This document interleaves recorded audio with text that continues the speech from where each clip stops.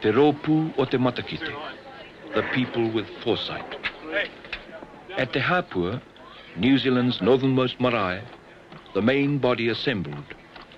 2 trucks and a bus accompanied the marchers to carry supplies, the injured and the old.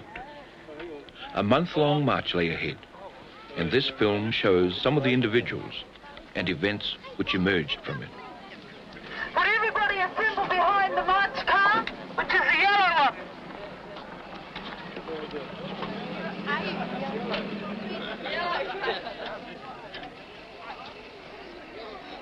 When the flag just started waving in the breeze, my eldest wept because it was almost symbolic of the days of the biblical slaves, you know, when Moses led the slaves out of, you know, bondage.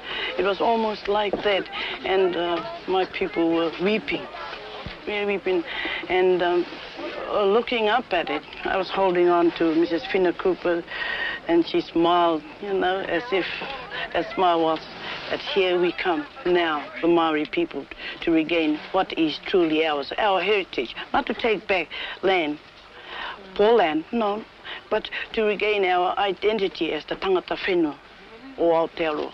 This is what the feeling I had holding on to this great lady's arm, Whina Cooper, and of course with my people weeping and their blessings behind us when the flag was disappearing from over our ancestral hills.